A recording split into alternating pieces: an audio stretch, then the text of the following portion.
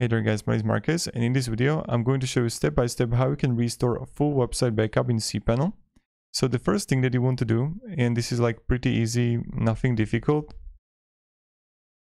you want to go and click your backup wizard on files. When you're going to be here, first you want to like create a backup, so I'm going to click backup.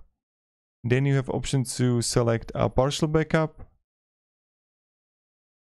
or you can have like select the full backup, so let's go with full. Okay, and then when we're gonna be here, you can like generate backup here.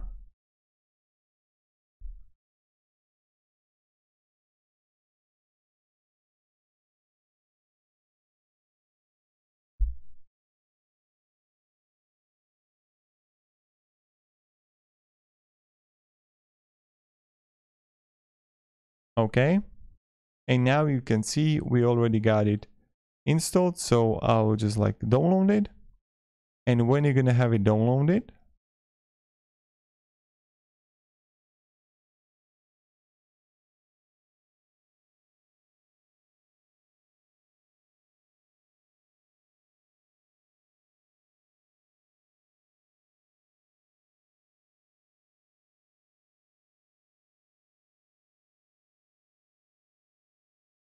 okay, then go backup restore.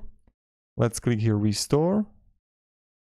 Then let's say we want to go and restore home directory, and what you're gonna do is just like upload it and then upload, and you're gonna have restored it. So thank you very much guys for watching. If you're gonna have any questions, let me down below in the comments, and have a great day and goodbye.